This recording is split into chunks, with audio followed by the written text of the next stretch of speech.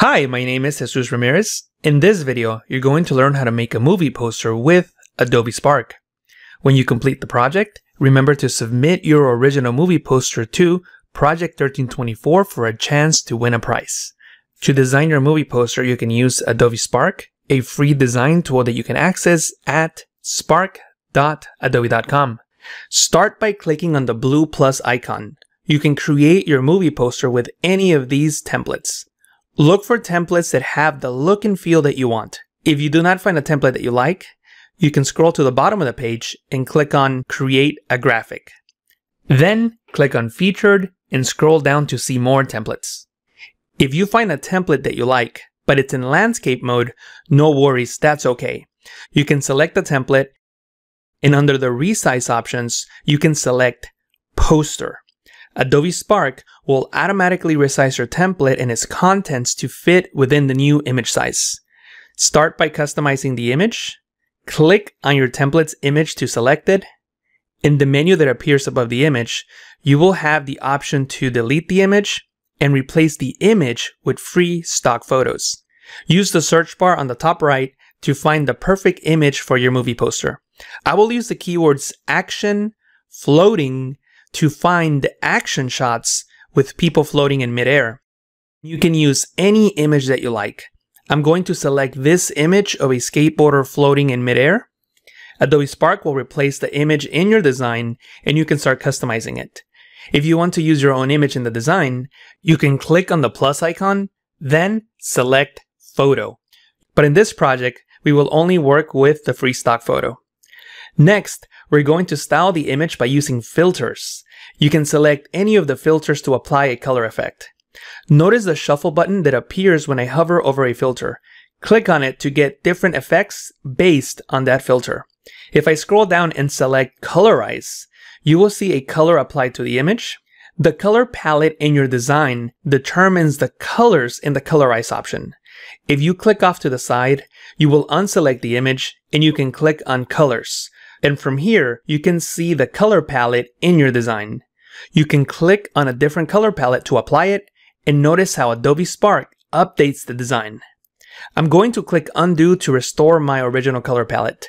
Select the background image, then choose Multiply and click on the shuffle button several times to find the best shuffle for this option. This one looks pretty good. Next, we can work on the movie title. If you click on the text layer, the Properties panel gives you more options and you also get these control handles around the text box. To resize the text, you can click and drag on the corner handles or you can use the size slider to increase or decrease the text size. To edit the text, double click on the text box and in the new window, type your movie title. A good movie title is intriguing and provocative. Usually shorter is better. For this example, I'm going to use Project 1324. Then I'll click on Done. You can also change the font family by clicking on the drop-down menu and selecting a different font. The font that I want to use for this example is Gaussian Script. Then I'll resize the text with the size slider, and then I'll place it into position. In case that you can't think of a style or design idea, you can let Adobe Spark do all the hard work. With the text layer selected, click on the Style button, then click and drag to rotate around the circle and see other design combinations. I'm happy with the style that I had before, so I will undo the changes, but this option is available for you in case you need it. Next, we will add a movie tagline, which is a great way to add a descriptor to your movie. Click on the Add button and select Text. I'll press Ctrl V, Command V on the Mac to paste a tagline that I previously copied. Then press Done. The same style is applied by default. From the Effects tab, you can click on None to remove the style. Then, click on the Type options, and from the Font Family dropdown, select Proxima Nova Regular. And I'm going to reshape the box so that the entire tagline fits in one line. Then I'll place the text box right above the movie title and use the arrow keys on the keyboard to fine-tune the position. Then, click on Color and make the text white. The text seems a little too big, so I'm going to click on Type. I'll use the size slider to reduce the text size. Now that the movie poster is coming together, it looks like we need to enlarge the image to take advantage of the negative space. Click on the image, then drag the scale slider to the right to make it larger, and then you can click and drag on the image to reposition it. When you're designing your movie poster, look at your image and see how you can use the negative space to place your movie title and other design elements. Remember to keep in mind legibility and contrast. The text and all other design elements should always complement the background image instead of competing for your viewer's attention. In this case, the movie title and the tagline will fit great in between the skateboard and the reflection below it. So I will move both to that area. In a movie poster, you may want to include the actors' names. Click on Add, and then select Text. I'll type a generic name for my actor, and I'll click on Done. If the two lines of text are too close to each other, then use the line spacing slider to separate them. Then I'll click and drag on the corner handles to resize the text, and I'll use the up arrow key to move the text up.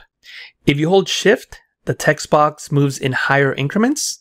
Then hold Shift and tap on the left arrow key to move the text box to the left. Then click on the duplicate icon and move the text box to the center of the poster by using the arrow keys on the keyboard. Repeat this process to create a third text box and move it to the far right. Now we're going to work on adding a design element to this poster. I'm going to click on Add and select Icon. Adobe Spark has thousands of icons that you can use in your designs. You can search by keyword. For example, I'll type lightning bolt. Then from the results, click on the icon that best works for your movie poster. By default, the icon will appear in the center of your design, and you can use the corner handles to resize it. If you need to change the color, you can click on the Color tab and select a different color. In this case, I'll use white. Then I'm going to click on Icon and change the order, which will allow me to place the lightning bolt behind the movie title.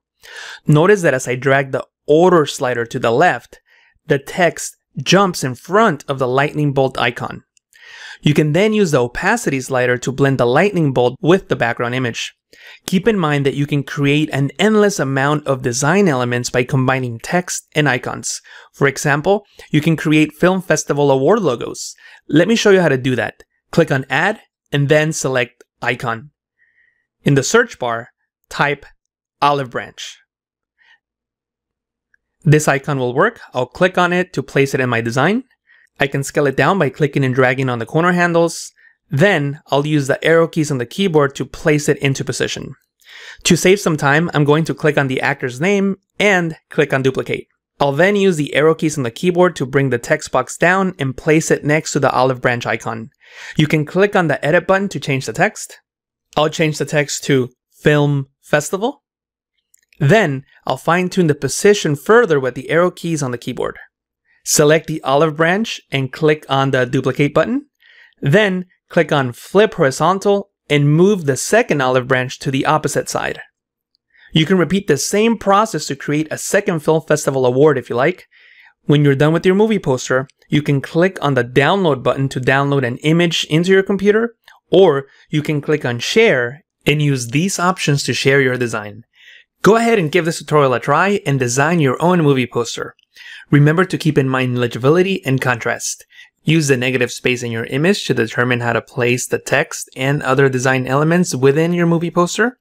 Also, don't forget to submit your work to Project 1324 for a chance to win a prize. Once again, my name is Jesus Ramirez. Thank you so much for watching.